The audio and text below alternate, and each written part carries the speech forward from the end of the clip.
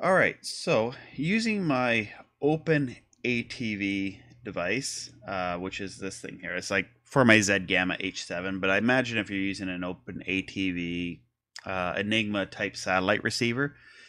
Now, I like to stream some of my videos to either this laptop or to uh, a tablet or my phone. You know, and I can walk around, and sometimes there's radio on satellite, and I can listen to it throughout my home. And you can do this with TV as well. There's TV channels and all that kind of stuff. The three programs I found that worked. Now, I used to always use VLC. It's default in Linux Mint, and also I believe it has SMPlayer, but I always liked VLC better. But I'm starting to use this program here a lot more, about SMPlayer. And this is a program that is some of the streams are just like it doesn't load on VLC. So what happens is I run it in this SMPlayer program, and it does work. Maybe it just VLC. I don't have a codec plugin that this thing just by default has to make either like the audio work. And I found that with some of the channels that I like to watch on 101 West, Decades, and MeTV, and even the PBS channels. Oh yeah, and they have a different audio type output that they have, so it could be partly that. So yeah, I found this program was running at SMPlayer, and I think I was able to get in this program here, which is another free program called MPV, but it doesn't have as much features as this SMPlayer. Now, one thing I found with this, I'm just going to close this here, is in SMPlayer, it has a interlace, and it's not on right now, but I think you can go into your options here, I believe. Preferences. So you go in your preferences, because one thing I've noticed is it would always have the video not de-interlaced. So I'm just going to see if I can fix that now somewhere in here, because like you get the blur on the computer screen when you're when I was watching TV and radio. De-interlace. Check for channels on startup. Yeah, so I have this. Okay, that's not a problem. I have it on a de-interlace filter.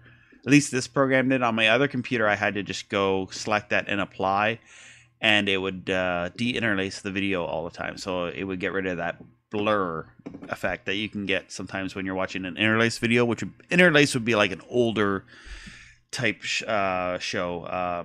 Tends to be interlaced, where a lot of the newer stuff, if you're watching in high definition, it's progressive scan.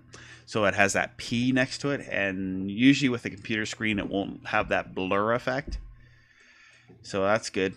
So yeah, this program is, I think I'm going to start using this more than VLC. I don't know if there's a Android version. I'm going to look around to see if there's an Android version of this, because it seems to work really well in Linux, and it does, like, I can stream my TV shows to a computer, and then get it that way. So that works out great.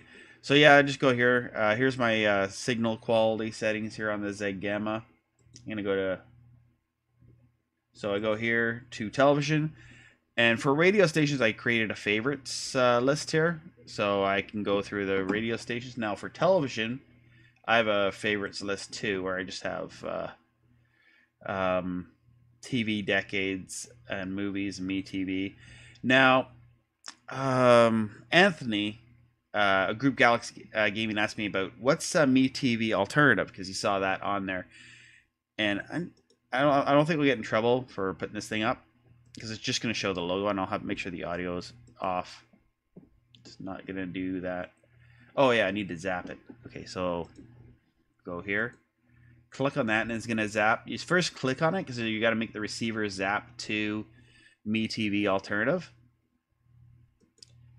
and it's going to open. Now I have it set here so open with SMPlayer by default. Now, if you need to change your program, you just go here, other, and you just go and select your other programs, and it will change the default for it. So I can turn the audio down on this deal. Mute. There. Okay. So I just dropped it down. And it just has that MeTV logo with like the song that's on there. And so that's what it is. It's just MeTV alternative. That's what's on satellite. So what they'll do is if there's certain programs on at certain times, like instead of what they used to do, and I don't think they're doing it anymore, but I'll just use it as an example. They'd have I Love Lucy on the main feed, but then some areas didn't have the rights to I Love Lucy. So they would have like the Lucy Show or something like that. So that's how and that's how things work a lot on satellite. There'll be alternative channels that will have the feed. So I'm aimed at right now. I'm aimed at 101 West, so I can get all these channels, and you just do a click to zap, and then you stream it to your computer, and then essentially you can have your computer as your device. Like I can stream my local over-the-air CKWS. So if I want to watch the news on my laptop and not hook up a stick but stream it, the only problem, this channel here is such a high bit rate, it won't work. So all you do is you just click on this box up here where this it would say stream CKWS to your device. You click on that and this will pop up. This is how it does it in Linux. And if you don't have Linux on your computer, get Linux on your computer. It's free. And also, if you have an old computer, get Linux on your computer, especially Linux Mint. I like Linux Mint. Now, if you want all that like Apple looking like crap stuff at the bottom, you can get Elementary OS, and it will have that look to it. I just tried Elementary, and some of the video programs I couldn't install on it, and so I wasn't impressed with Elementary. But Linux is like there's so many different types of Linux that are out there that you can try. So here's what's on TV here. It's the view. I mean, here I can even shrink it to that size. So that's it streaming. There it has no deinterlace. So the program came on and it didn't have a deinterlace filter. So if you have that blur effect, because this actually is a interlaced channel. So yeah, I don't know, you just pick something, I just pick that, and then the interlace should go away. So that's how you stream with a ZGemma box. I kind of went through that in one of my other videos, but I hadn't emphasized how much SMPlayer is better than VLC. And I just finding it works for the audio, just works through that a lot better. Maybe there's a plugin I can get for VLC, but I guess I just on my computers I'm going to do that with. The easiest thing I found is just use SMPlayer, and it does what it's supposed to do. So yeah, so please give this video a like, share, and subscribe. Yeah, there's the channels I watch. You can see that right there. This is what I watch like usually on my satellite setup. I have CKWS and CNC World, and I just kind of go through that. Now the only reason why I don't have all my antenna channels. Here, I'll show you here what I have scanned in. Oh, it's not going to do that. That's another thing that's kind of weird about this setup is I can't see my terrestrial channels, but I like my ATSC channels. But I could create a playlist. Like I'll just use this as an example. This is the satellite that I have. The dish I have aimed over at 125 West with all the PBS channels.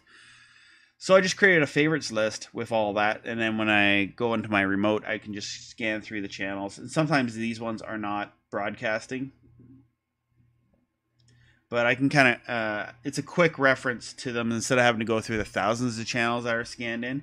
Just create a favorites list that that are the channels that you regularly watch. I usually go to PBS, and then I go to this one here with all the satellite channels that I tend to watch.